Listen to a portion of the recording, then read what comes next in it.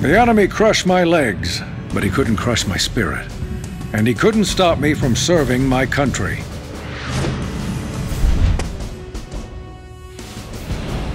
I met Farnsworth in the Radio Corps of the Pacific. Didn't talk much. We just listened to enemy broadcasts, hoping to hear a code, a signal, anything. What we heard, no one was prepared for. Where it came from, nobody knew. Farnsworth and I were the only survivors. But after the broadcast, we were not the same. What doesn't kill you makes you stronger, or in our case, smarter. Suddenly, I could create miraculous machines to help the war's wounded walk again. And suddenly, I was the toast of the town.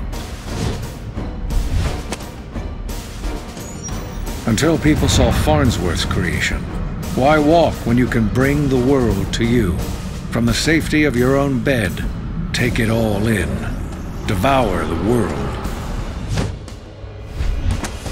Did the tubes drive him mad? Or did his madness use the tubes to escape the prison of his mind? All we know for sure is that the tubes are the plague to end all plagues. The nation requires our service. And so, without hesitation, we return to our trenches and march.